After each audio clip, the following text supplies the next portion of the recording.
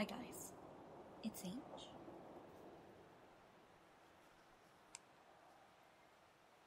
Who is James Mckenney?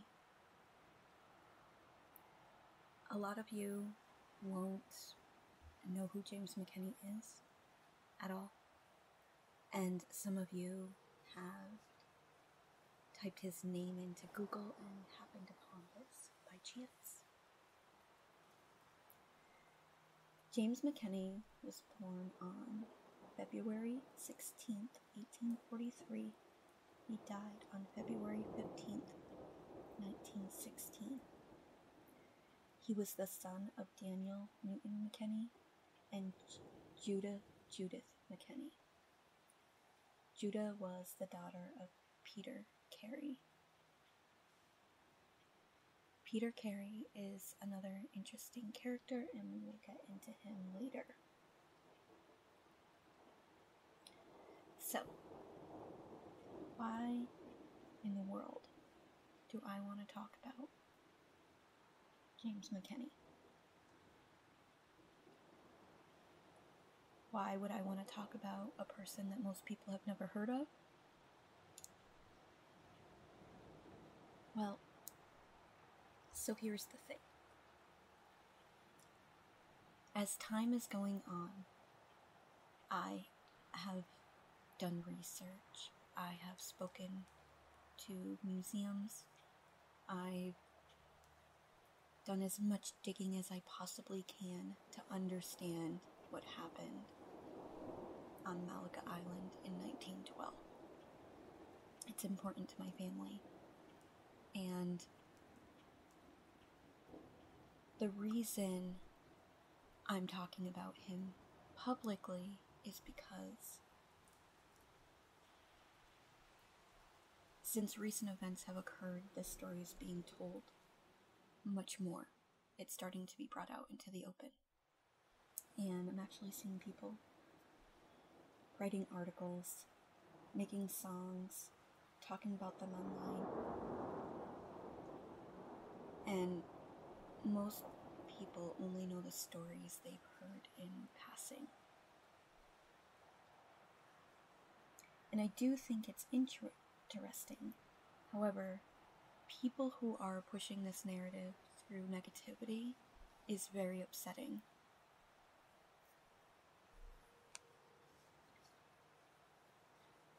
You see, my great-grandfather was born on Malacca Island. And I was speaking to my father last night. And the effects that this story has on him still hurts him to this day. It's very upsetting to him, mostly because when this happened in 1912, it happened over 100 years ago, their voices weren't heard. And actually living or being related to this island where my father lived was a secret. No one was supposed to know. They wanted to assimilate as best as they could to quote unquote normal, upright society. And they tried to hide their past as much as they could. And the problem is that the people knew who they were, and they made their lives very, very difficult. So, as I said before, they tried to hide it as much as they could, where they came from. And so, they decided, when they would leave the island, that they would bury this experience and put it into the past, and they would never speak of what happened on Malacca Island again, ever, to anyone. And the catch is, and like all things in history, this story would be told again. And for the older people who remember what happened during this time, I think that they're fearful. Their voices were not heard. The only voices who were heard were the governor, the newspapers, and a family of missionaries who came to their island to help them, and unintentionally destroyed their lives. This family of missionaries were kind souls, and they believed what they were doing was for the greater good, and that their services were not just helping the people, but they were helping God do good work. And no matter what they did, no matter how hard they tried to fix the situation, it just got worse and worse and worse. It was inevitable. It was in a time where we have a mixed race community living in a time of eugenics, and eugenics plays a huge part in this story. I want to be very clear. This story isn't just about a bunch of racist people. It's, in my estimation, for me, I believe that it's eugenics. It's eugenics that played the biggest role in this. And we'll get into that in a little while. So, who was James Mckenney? Well, James Mckenney was a well-to-do Scottish man who didn't really like living the stuffy life of the Victorians. He was an extremely talented violinist, and the newspapers, when they talk about James Mckenney, and tomorrow we are going to read the most famous, in my opinion, newspaper article which says it all about eugenics and how it played a role in this story. But here is my introduction on James. So as I was saying, he's a talented violinist, and although the newspapers called him a fiddle player, I believe they did that to downplay his talent, in my estimate. That's my best guesstimate.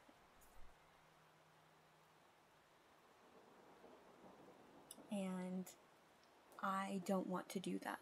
I want to show you all who James is through my eyes. So, as James is playing the violin or fiddle, he is getting more and more talented, and he's starting to make a name for himself. He's starting to be requested to play at town events, weddings, in local gatherings more and more often. And as he's starting to make this name for himself, he's starting to feel a little closed in. And we don't know exactly why he did this, but seemingly one day he just decides he's had enough and he drops out of society. And he moves to Malaga Island. Again, we don't know why he picked Malaga. We just don't know. Maybe someday, one day, we might find a journal, a letter, something, but for right now, we don't know. So he moves to Malaga Island to live a quiet fishing life and play his music as he wanted. And he did still play music in the town occasionally when requested. He married a young woman named Salome Griffin. She is the granddaughter of Fatima Griffin, and if you remember, we talked about in the last Who Was, Ben Darling, we learned that Ben Darling's granddaughters moved to Malaga Island. And Fatima is one of Ben Darling's grandchildren, and the grandmother of Salome, who is James Mckenney's wife. So there's the connection to Ben Darling that I spoke of earlier. Now, James is interesting because he wasn't just a talented artist, although he was very talented. He was very charismatic, and for some reason, when the newspapers would come to interview people on the island, they always chose him to interview. And we don't exactly know why it was him. We have our thoughts and ideas, and I really don't want to share those. But he was very charismatic, but he was very guarded. He was always very guarded, and it was sort of like a yes or no answer, but again, they would always want to talk to him, so he gets this leadership role, if you will, in the community because this is who they want to speak to. Over time, there's, hundreds of newspaper articles. They always point him in such a great light, but yet their newspaper is trying to shock people. You remember we talked about yellow journalism the other day, and in that time period, that was what people wanted. They wanted to hear something shocking and manipulate people's emotions and get readers to read like they did with the Lizzie Borden case. It was every day they would talk to people in the town and they would tell a crazy story, and the crazier the stories were, the more they were listed in these newspapers, and so this is sort of similar. But like I said, eugenics plays a big part. What happens is this governor Plaisted wants to make this island in Maine, it's beautiful, absolutely beautiful. So it's very, very close to shore, to the mainland. Like, if you, as my father said last night, if you took a football in one hand and you have a really strong arm, you would hit it from the mainland to that island. It's really close. The governor, during this time period, cars were just created, were starting to get popular, and now people were starting to learn that they could travel across the country and they didn't have to take a train. They could do this in their Ford, and people would write stories about their traveling to this place and that. And this island being so close to shore, what a great tourist attraction this would be, and it would help the town of Pittsburgh so much to get more tourism. And the one thing that they had in their way was this mixed race community living on Malaga Island. Eugenics was playing such a big role that having a mixed race community was not seen as anything good. So he wants this to become a tourist area, and he needs to get these people to go. But there's a problem. And the problem is, these people have lived here for 7 decades? So what do? They do what they did, and they put on a really good smear campaign. They perpetuated it. And this smear campaign went on for not, a month or two, like years. Like, I think I saw a newspaper article from like Wisconsin or something from the 1870s. So this smear campaign about this island went on for decades. But then when this governor comes in, he really, really, really pushes hard to get them to leave. During this time, it happens that this missionary and his wife, George and Lucy Lane, moved to, I believe, Horse Island. They live on, it's about half a mile away, I believe. They decide that during their days out, when they're just traveling around the islands, they find Malaga. They find children. They're very religious. They see these children who want to learn, and they decide that they want to build a schoolhouse.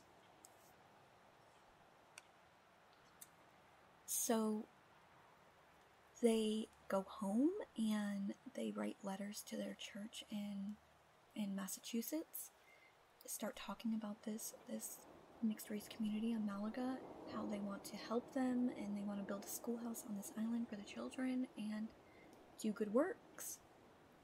Now, I want to be very clear here, and I want you to understand this. These people were kind. These people thought what they were doing was good. They did not have a mean bone in their body. Everything they did was for the good of this community.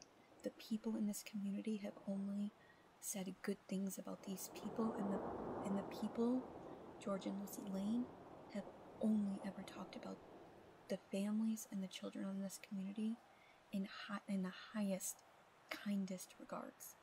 So please understand when I tell you what they did was truly out of the kindness of their hearts. So they get a hold of a deacon. I believe his name is, we are going to read the journals and letters of Lucy Lane on another day. But I believe his name is G.F. Woolley. And G.F. Woolley, amazingly, kept all the letters from the Lanes doing this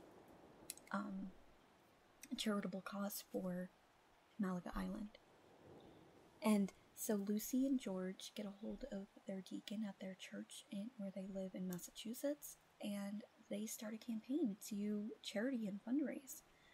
And part of that was putting things in the newspaper. They wanted to get as much money as they could to build this schoolhouse.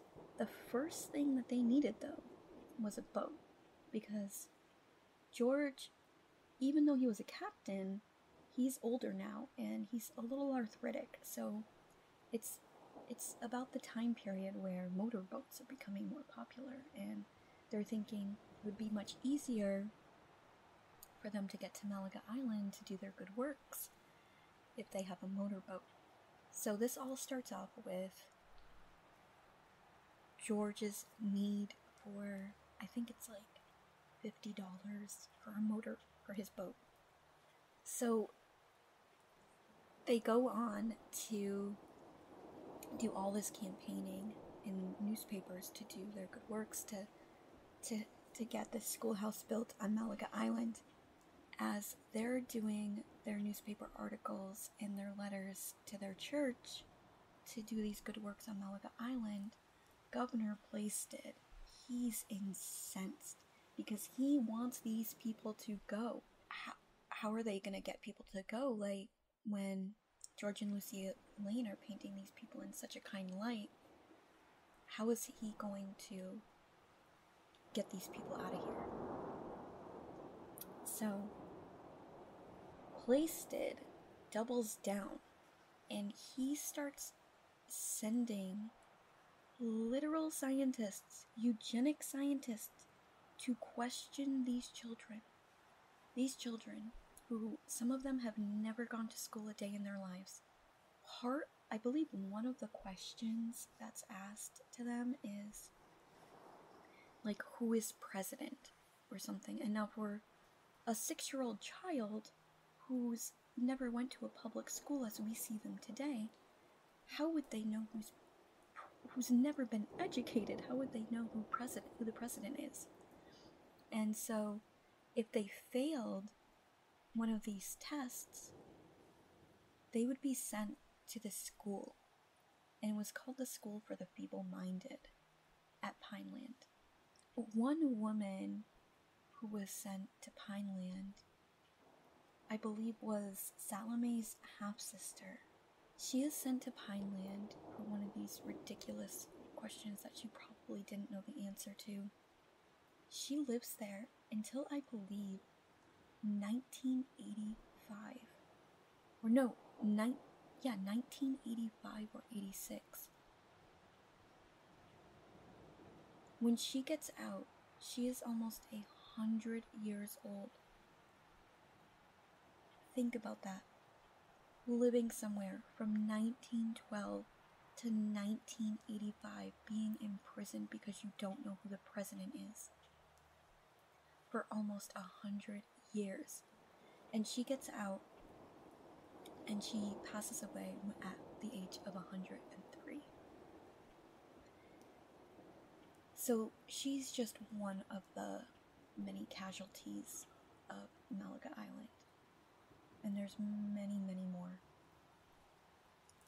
But as I say, so as we start talking about Malaga Island, there's so many pieces to the puzzle.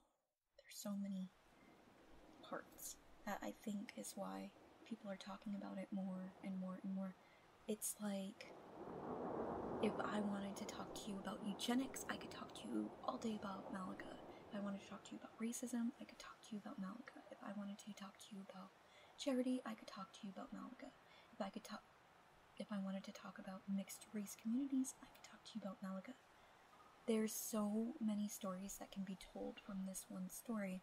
That's why it's hard for me to tell all of James in just one 30-minute podcast. James's story takes a long time to tell because there is a lot of cogs in this wheel. And as we go, we'll learn more and more. And I want you guys to make your own. I want you to use your own opinion. I want you to do your own research. I want you to do all of that yourself. And I want you to come to your own opinion on your own. I have my opinions, and you'll have yours. So, James Mckenney, and tomorrow we will read the newspaper, the famous yellow journalism newspaper of James Mckenney, the king of Malaga Island. Alright guys, I'll see you all again soon.